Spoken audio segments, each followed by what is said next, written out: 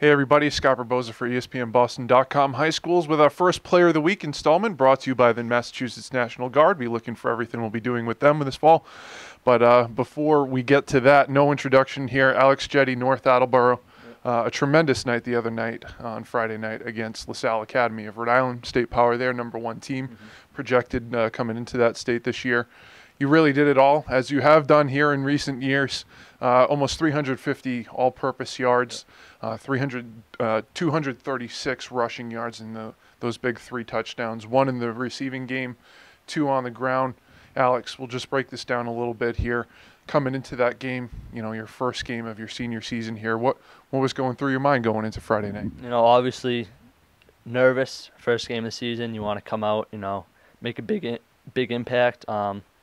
LaSalle being the best team in Rhode Island, like you said, you know, we knew that, you know, we had a good chance against them because, you know, we're returning a ton of kids, so we're experienced this year, and we just came out and showed them what North Attleborough football is about.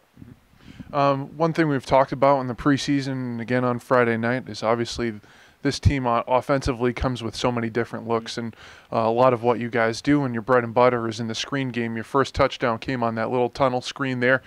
Just what you saw develop on that play, Ryan Perrin taking over at quarterback here this year, what you saw from him and what made that play so effective. You know, pretty much that we only run that play a couple times, but every single time it's wide open because we get our linemen downfield, and we got some big boys this year, you know, on the line.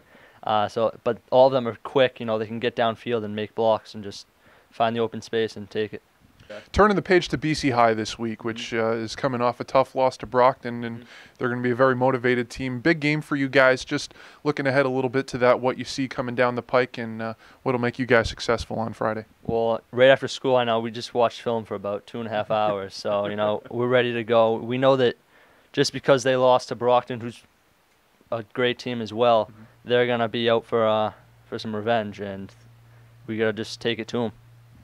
There you have it, folks. Alex Jette, North Attleborough High School. We'll be hearing plenty of things from this guy this year. And, of course, stay tuned to more coverage. Go to ESPNBoston.com.